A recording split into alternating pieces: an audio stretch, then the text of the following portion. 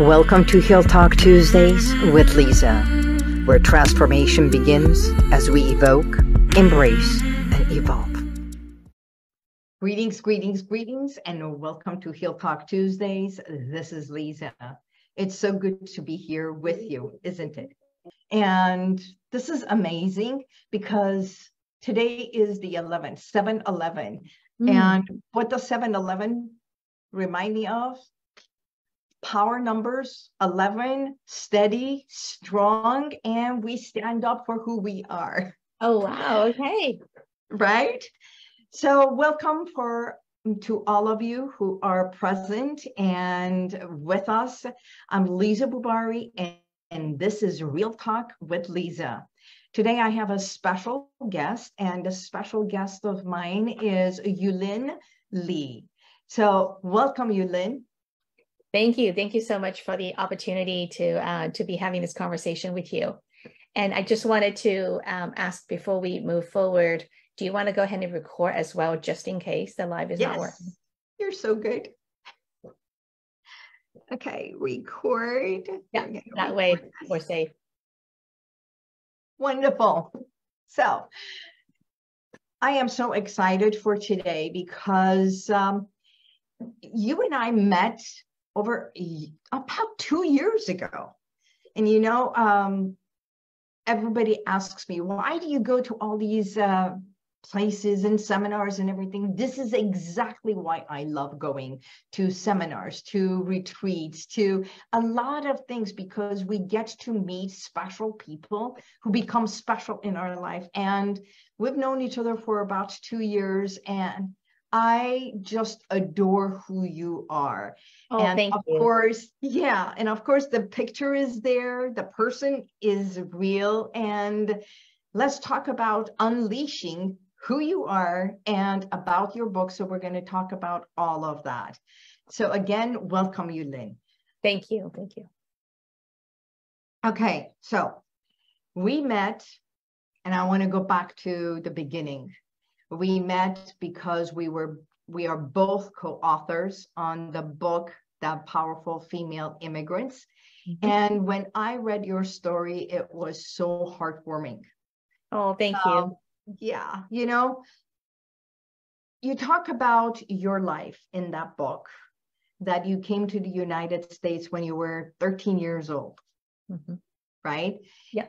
And so many of us have this conception that, you know, being Asian, you must be very smart, you must be very powerful or influential, and also rich and everything. So the beginning of your life was not affluent. Far from that. Far from that. You know, I was born in China. And so, you know, back then, you know, this is more than 50 years ago in China, is a very different world than what it is today. And so, you know, my background is really coming from very, very modest, and it's not that, you know, our family were particularly poor. It's just like the whole country was the state of the whole country, where we literally just had enough food to eat and a roof over our head, but never really had more than that. And so I growing up, I did not have one single toy, believe it or not. So my childhood memory was playing in the alleys with the other kids with rocks and rubber bands. So that was our entertainment for the year, for the childhood. You know, you say something like that, and yet I think one of the things that are lacking for children nowadays is play outside and with other children instead of just this telephone. That's right. iPad. That's right. And that's why, you know, writing this particular book, you know, The Powerful Female Immigrant, it actually made me to really kind of go back to my life before the US, which, you know, I've been here for 42 years. And so it's been a long journey, and I've spent most of my life here. And so it was actually kind of a nice, you know, walk down the memory lane. And what I really realized is that growing up, I never had money, but because the way I was brought up in our family, that I never felt poor. And so I, you know, this is a very key, one of the key messages that I wanted to give to everyone as a money coach, is that how you feel about yourself, you know, your self-identity around money has nothing to do with how many zeros you have in the bank account. It's all inside of you. And when you feel rich and powerful, and that's coming in from inside your own, inner power, then, it doesn't matter. But I say it, but then at the same time, when you are powerful inside, you naturally start accumulating wealth. It becomes easier. And so oftentimes the tug of war, the mental struggle is really what's blocking us from having more wealth. Okay. So I have some notes over here. We're going to be talking about that. And so one of the things is you come into this country, and yes, you're talking about the struggle and your parents and translating for your parents and everything. And you go to the university, you learn computer science and become a software engineer, right? Mm-hmm. Okay.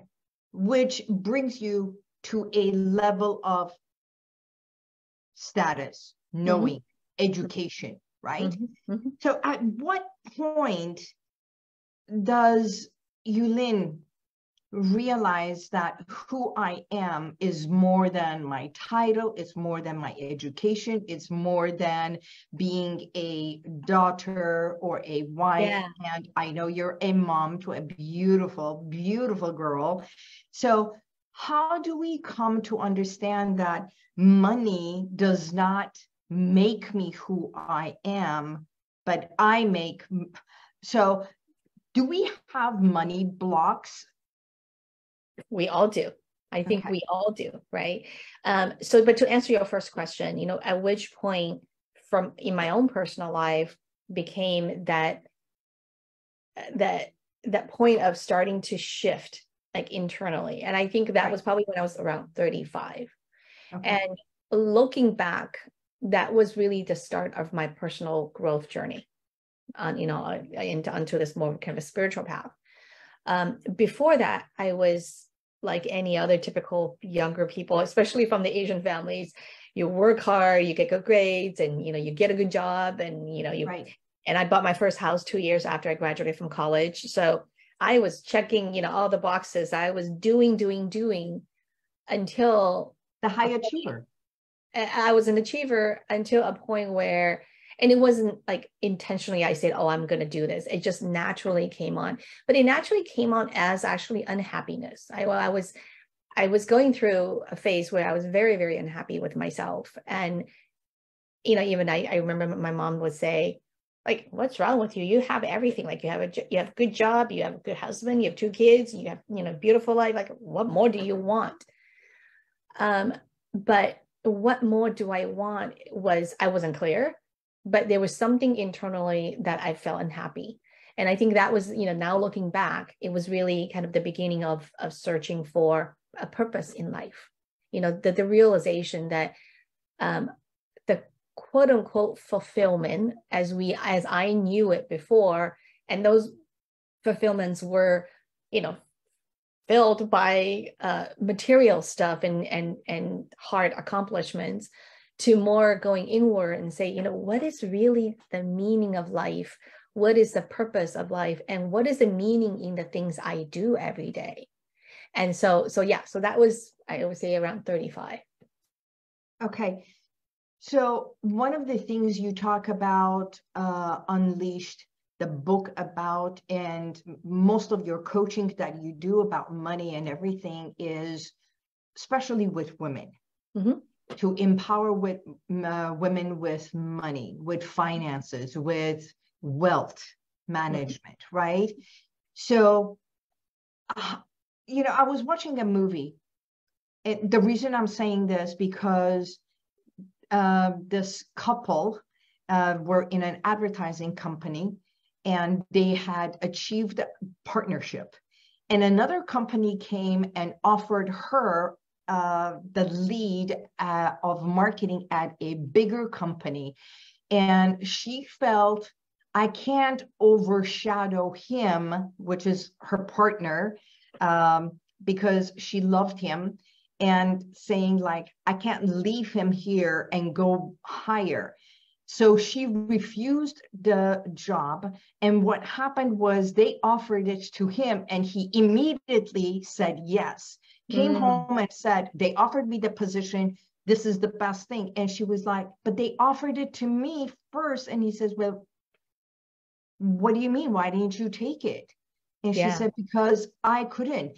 So do we have this notion of women are more emotional? They don't believe they are worthy, they don't deserve, or what is this thing about money and women? And yet for a man, it's like it's a given higher status and everything. They believe their status and success far more women than women do. Yeah, absolutely. I think you're right in that, you know, in my workings with many women, it's very obvious that so many women, we tend to be, we put ourselves down when we play small when it comes to money and finance. And there's multiple reasons why, right? I mean, and I think it's, you know, overall, if I had to generalize, it is a result of centuries of conditioning of, you know, women's role in a society, that, you know, our role is to take care of family, and making money, going out, doing these things are the men's role. Now, that might have been true in the past, but we all know it's no longer the case. But those conditioning has been so deep rooted for hundreds of years. It's almost like in our DNA. So it is going to take time to shift out of that. And I am seeing that shift. But then, you know, just the story, I'm listening to the story you were describing. I think even on top of that, there's another layer, which may not just be women, but it's just more human. Right. That sometimes we tend to project, we think about certain things and we project our own images, our own identities on other people and other things.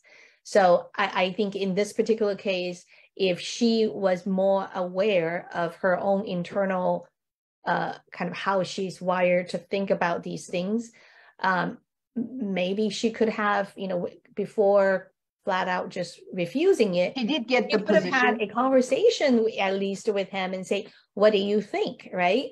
And so I think that's also something really important for people to remember, is to not necessarily project our own assumptions. Right. So is money the blocks and everything? Is it mindset? Is it a belief? Is it our family values? Or is it self-worth? And how do we come to overcome such blocks? Yeah, well, you know, it's a ball of everything, right? All mixed together. And so I mean, that is literally the work that I do with clients is, you know, I like to make the analogy of, it's like, it feels like it's a peeling an onion, right? So you start working on the outer layer. Yeah. And then you find something else underneath, and then you peel away another layer, and you peel another layer. And then really at the core of it, that is your true self. That is, you know, your beautiful self, that with everything you need and all the power you need to do anything in the world. But it is those layers, and where those layers come from, you know, society, family, and all of that. So how do we overcome it? I think, you know, one of the most important thing is to really reframe how we think about money and how we look at money. To me, money is just like anything else in our life, you know, whether it's health or relationship, it's something that needs to be nurtured. But the thing is, you know, with health and relationships, for example, we all know we need to have good health. And we all know we need healthy and good relationship in our lives, because it would be healthy for us as human beings. We need connections. But we don't automatically think we also need, you know, good money environment and you know, situations, because we've been also, again, conditioned to think of money as the source of evil. And, you know, we hear all that, you know, that everywhere. But, you know, so this is where we need to kind of step back and say, you know, money is just a tool. It's just a tool that we actually created. Like, human created this money thing. In the past, it was just bartering. So it's just a tool that we created. But what makes money so powerful is that it actually brings out the good and the evil in all of us. So oftentimes we hear stories and everywhere, right? So somebody, get rich and then they start to like feel like they're kind of above other people. They're living on the clouds, whatever. They start to lose their ground, and then people blame money for it. But it's like, no, that was in him. It was just money who brought it out, right? So does money define who we are, like our success? Is it measured by money, or is it measured by something else? Because I think nowadays with all the media, social media, everything, people are really look at social media and they say, well, that person must be very successful. Look at the car, look at this, look at where they're going. And yet I don't believe money defines who we are, and yet it defines our success. Yeah, and then that's why, that's why I love working in this field, because money is such a multifaceted things, right? That money definitely, so I actually had a very similar conversation with another person last week. And we talked about how money comes into our own businesses, like as a entrepreneur, how we think about the work that we do. We really want to serve others. And so for some of us, sometimes we actually struggle with making enough money from the service that we want to do. So how do you reconcile those differences? And so to me, my personal opinion is that money doesn't define you, but how much money you make through your business does validate the work you do. And as one of the measure, not the measure, right? Okay. And so, because I think a lot of people, and including myself sometimes too, is like, I just want to serve people and I don't really care how much money I make, right? And that's great, coming out of our own, generosity or whatever. But in the realistic world, we all need money to live and survive. And so when you stop making enough money from your business, what happens to our psychology is that you start to doubt the value and the worthiness of your work. And then from there, then you start doubting yourself and your, self-worth. So it's kind of they're all kind of interrelated.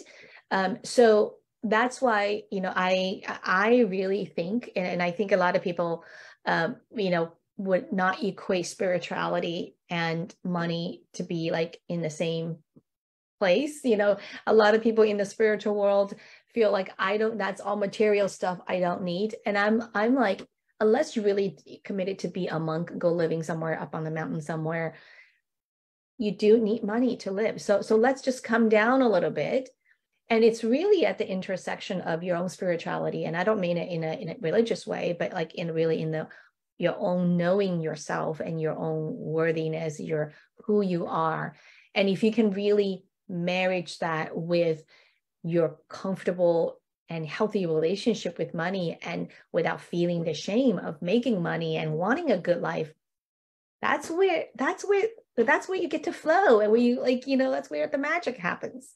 And the happier you are, the happier you are in your home, at work, with everybody else. So it's a positive, and it's a positive energy.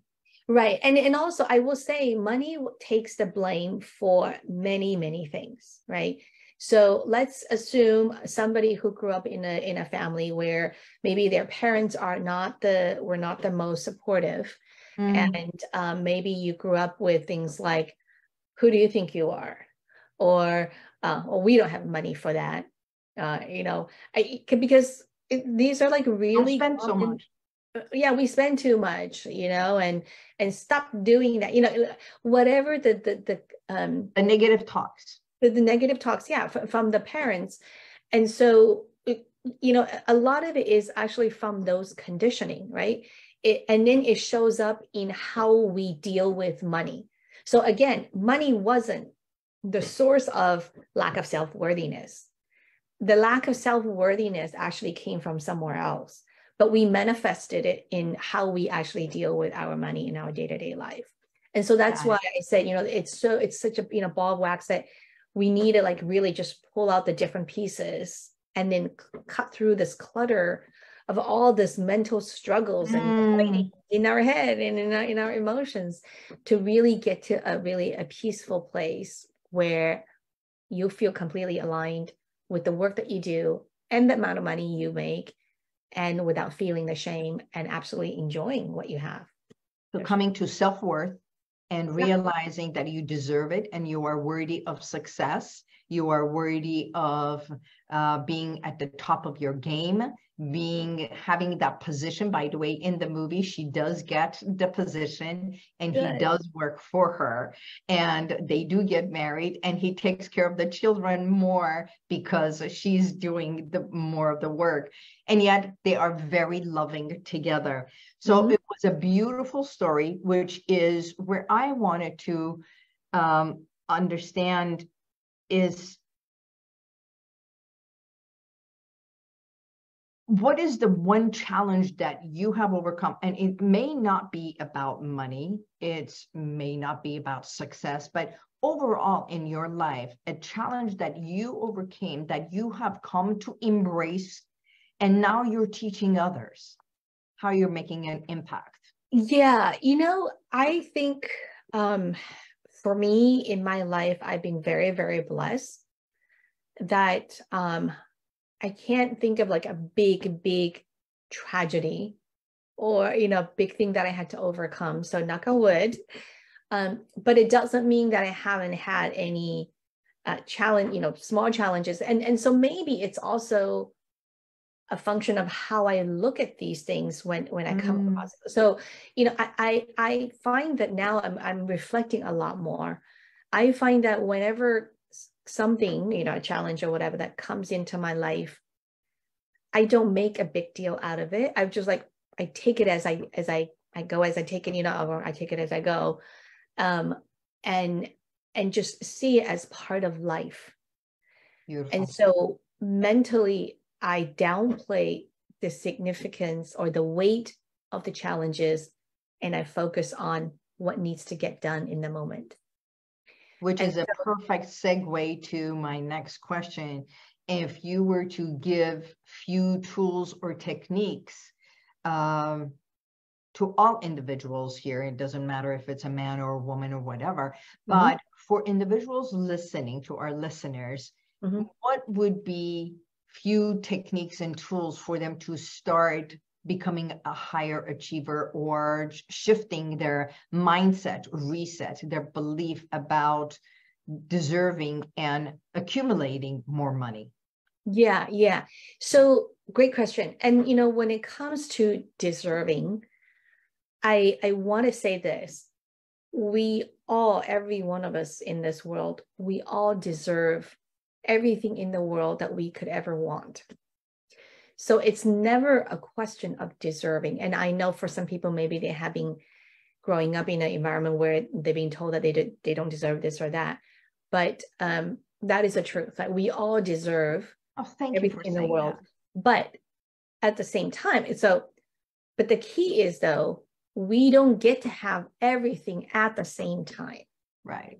So there's priorities, and that's the choices we have to make. So if I were to say, what are the specific skills or tools that each one of us we need to have, is to really sharpen your skills on making choices. Because we all deserve everything, but we all know that we're not going to get everything in the world because we actually don't have the capacity to have everything. And we don't necessarily want everything in the world, right?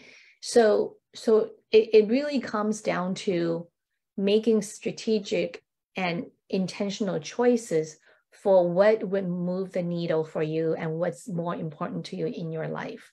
And that is part of the deeper work that I do with the clients is really understanding what really matters in their life. Okay, because I was talking to someone and she was saying, oh my God, everything is so expensive.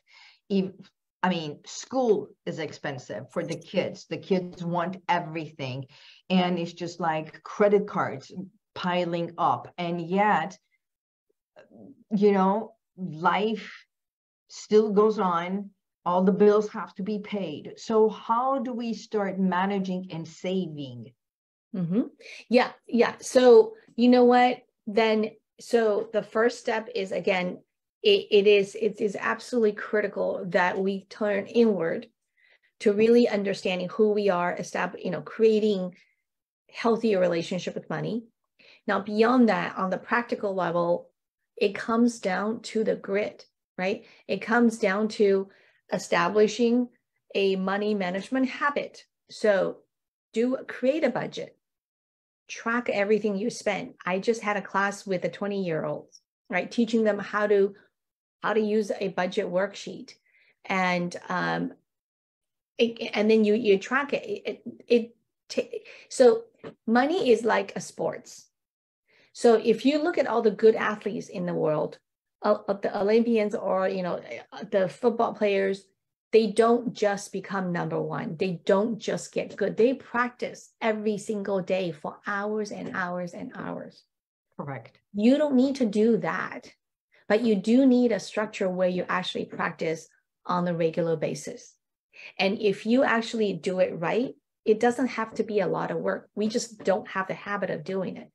And so once you create the habit, then it's a matter of like once a month or maybe 2 times a month where you check certain things in your finances, and you, on a quarterly basis, you review your overall finances.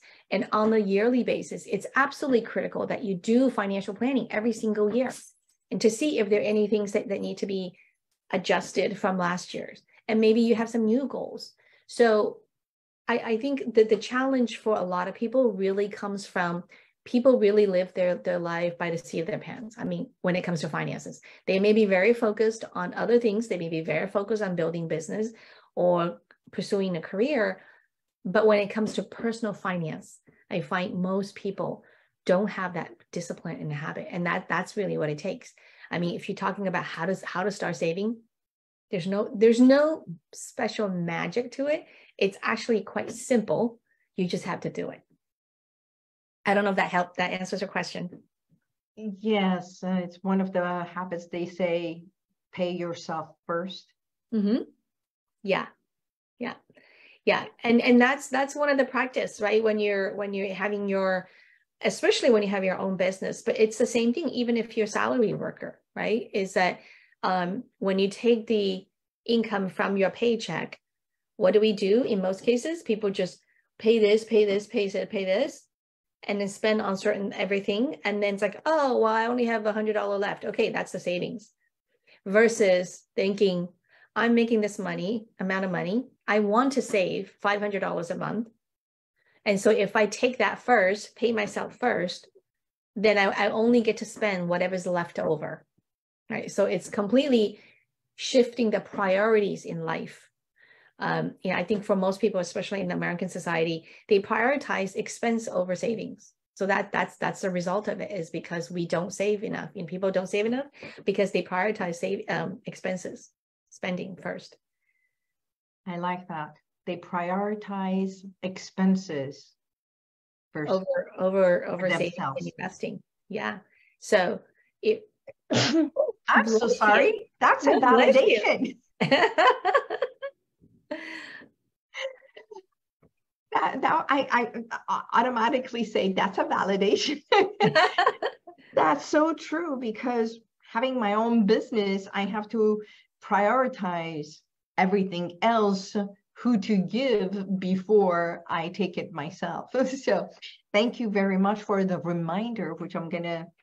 Yeah. I would definitely, I would definitely say, focus on your need first. This is how much money I need to make this month. And then the rest is what I get to spend. And then it actually forces us to become more efficient with our resources too. And that's wonderful, because I usually say, okay, this is how much the expense is, this is how much I have to make, and then everything else is, anything above that is mine. Right. Yeah. So we need to completely shift that order.